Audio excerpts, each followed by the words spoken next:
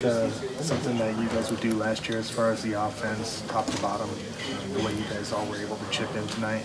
Yeah, absolutely. I think that was more of what we did last year. Top of the order, bottom of the order, didn't really matter. Everyone was kind of hitting. And it's just a matter of time. I think nerves are starting to go away, and you start getting to be able to play baseball again, and just not straight adrenaline. Do you feel like in the start of the season it's a little bit different when you don't have a hit in the series?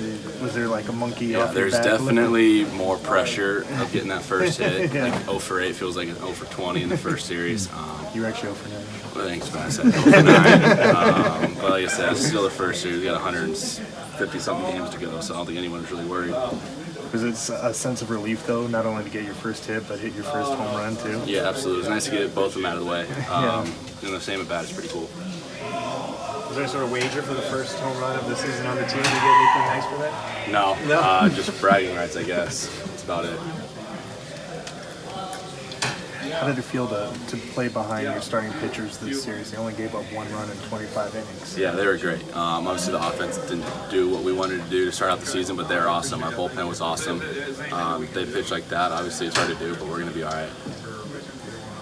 I saw you say something to Puig after that sack fly, or whatever you want to call it, that worked out for you. Is he the only one to kind of make a play like that when he gets in the rundown and has Corey to? Yeah, I said thanks for being an idiot. that time it worked. Yeah. But no, it's all jokes though with him. It's pretty cool. Cody, what kind of impact can he have in that 3 spot while JT's out if he does something close to what he did tonight? Yeah, I mean, you saw it tonight. His bat is huge for us as a team. When he's feeling good, I personally feel like there's not a better hitter in the lineup.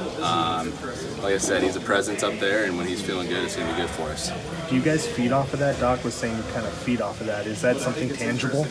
Yeah, whether it's him or not, we just kind of needed a spark. First couple of games, no one really had a spark, and he gave us that spark today, and we kind of just rode off it, and hopefully we can keep going off that.